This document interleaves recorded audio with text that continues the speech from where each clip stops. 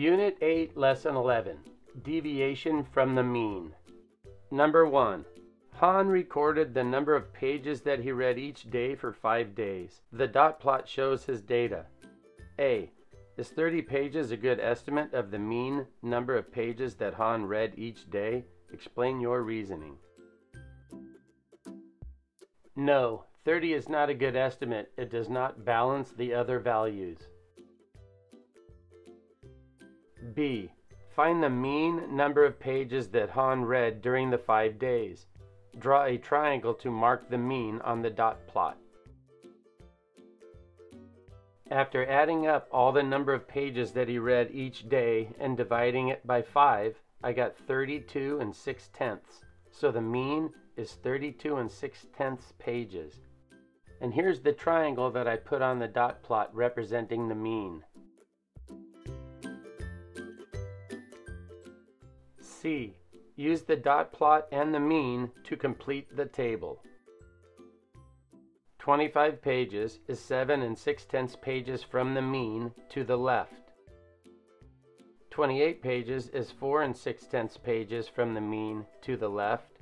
32 pages is 6/10 from the mean to the left. 36 pages is 3 4/10 pages from the mean to the right. And 42 pages is 9 4/10 pages from the mean to the right. D. Calculate the mean absolute deviation, or the MAD, of the data. Explain or show your reasoning. First, add up all 5 of the distances from the mean. Once you've added up all 5 of the distances from the mean, then you divide that total by 5. The mean absolute deviation, or the MAD, for these 5 pieces of data is 5 2/10. Number 2. 10 6th grade students recorded the amounts of time each took to travel to school. The dot plot shows their travel times.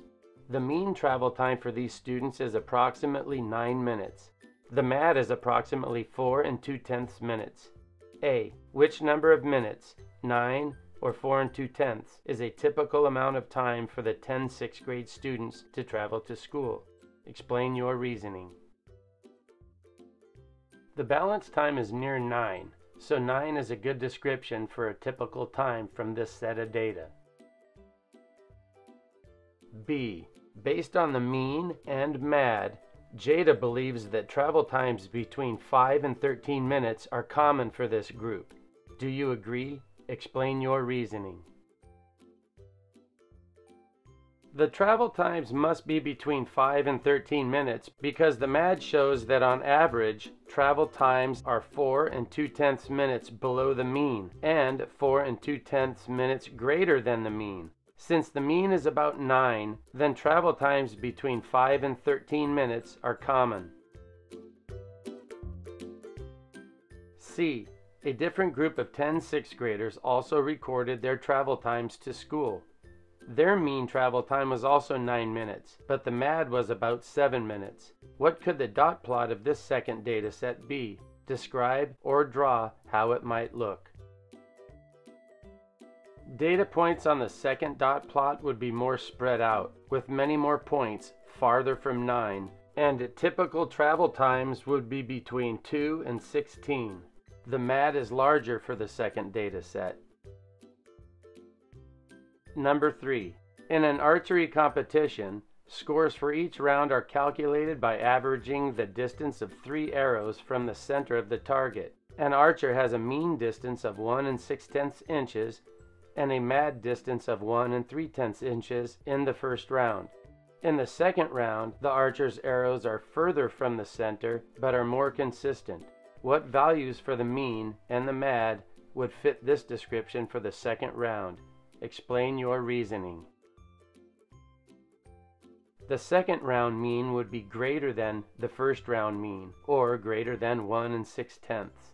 And the second round MAD would be less than the first round MAD, so it would have to be less than 1 3/10 inches. An example of this would be the second round mean would be 1 8/10 inches, and the second round MAD could be just 1 inch. You can come up with your own numbers as long as the second round mean is greater than 1.6 and the second round MAD is less than 1.3. Congratulations, you've completed Unit 8, Lesson 11, Deviation from the Mean. Please consider subscribing and supporting for 7th grade lessons.